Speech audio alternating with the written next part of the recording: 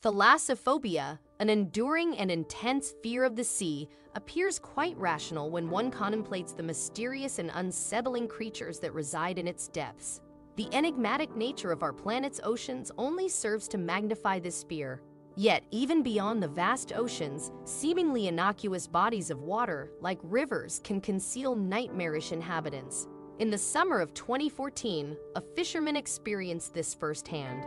Canada boasts an impressive array of rivers, exceeding 8,000 in number, each with its own natural wonders. Among them, the Fraser River in British Columbia stands out for an unsettling reason. It has gained notoriety for being home to some of the largest sea creatures ever encountered, massive entities that could rival Liam Neeson in a brawl if they had legs.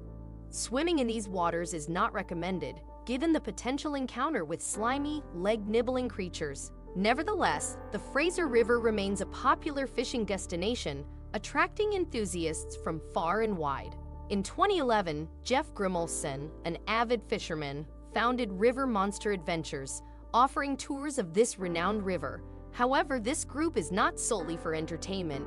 It plays a vital role in supporting local conservation efforts to protect the sturgeon population residing in these turbulent waters. After capturing these colossal fish, they tag and release them back into the river. Due to its unique attractions, this site draws tourists from all corners of the globe.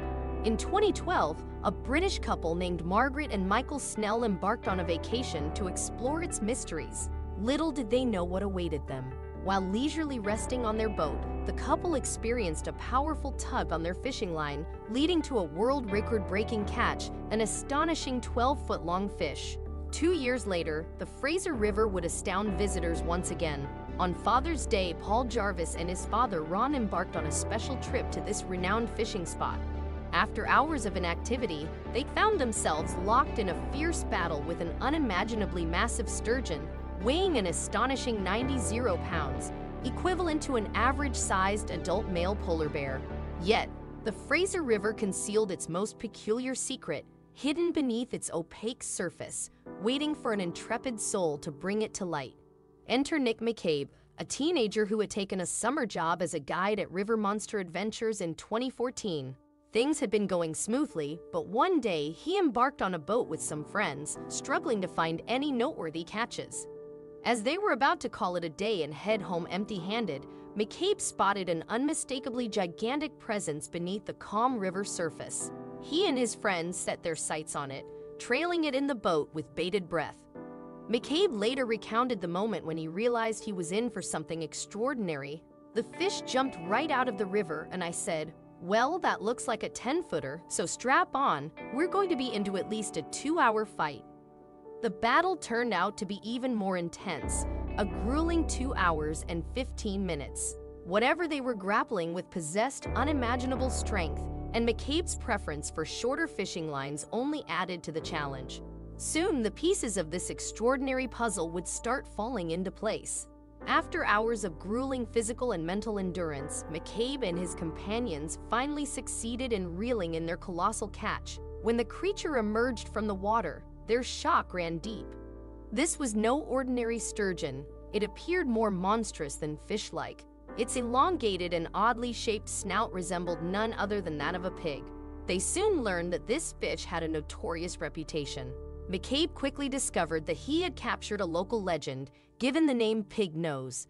Pig Nose's unique appearance was the result of a tragedy that occurred 40 years earlier.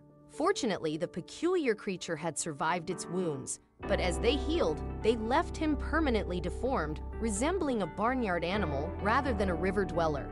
40 years might seem like a long time, but it only represents half of Pig Nose's lengthy and storied life, as the creature is believed to be at least 80 years old.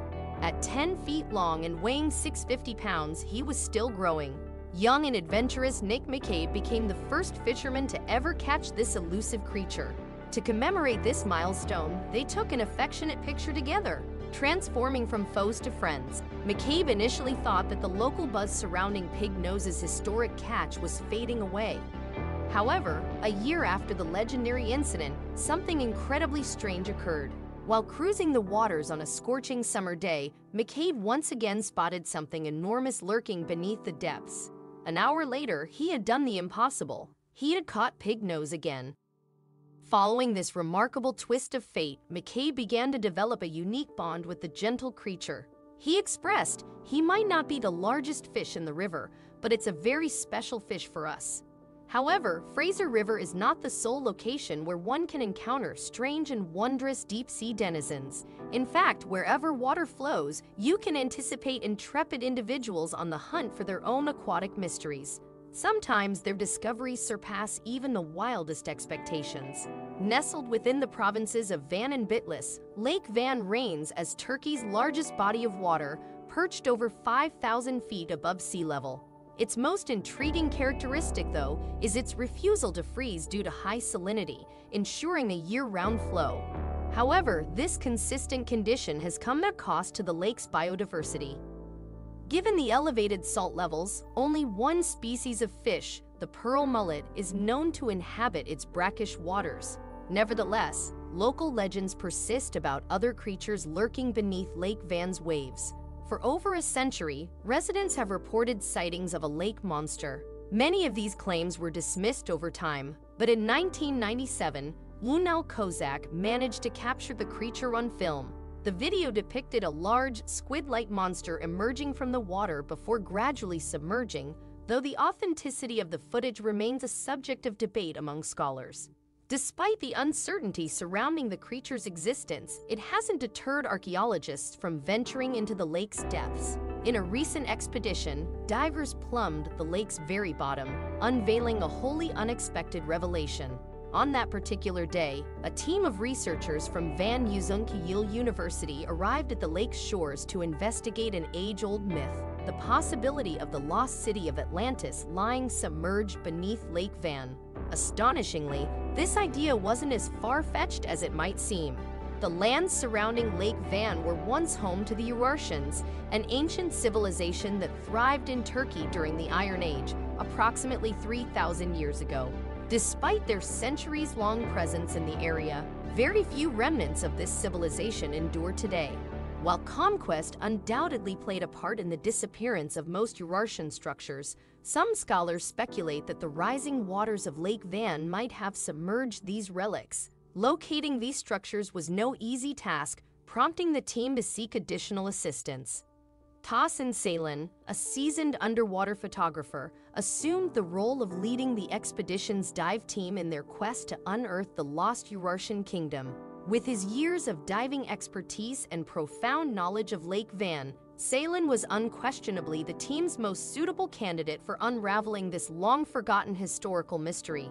However, even as the moment arrived for the team to plunge into the lake's depths, Salen couldn't entirely shake his unease, fueled by the legend of the Lake Van monster. Despite having dived here countless times before, he couldn't help but wonder if this would be the day he came face to face with the terrifying creature lurking in the depths. His apprehensions seemed to resonate with the entire team as they descended further into the murky waters, where the thought of unknown creatures lurking just a few feet below weighed heavily on their minds.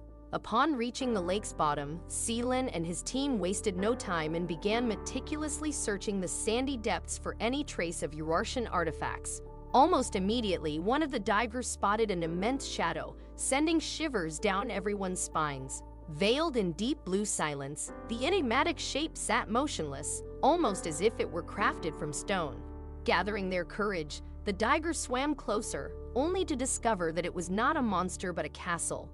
The towering structure, remarkably well preserved, boasted intact walls and foundations. While it had rested here for quite some time, the critical question remained: was this castle a genuine relic of the long-forgotten Urartian Empire? As Selen and his team continued their exploration of the ruins, a diver stumbled upon an illuminating etching on one of the walls, a depiction of a lion. This discovery all but confirmed the castle's Urartian origin, as the civilization had employed such symbols for centuries to establish their kingdom. After capturing photographs of the structure, the divers resurfaced to share their findings with the rest of the team. The researchers were elated by the discovery, but when they learned of the lion symbol, things grew complicated.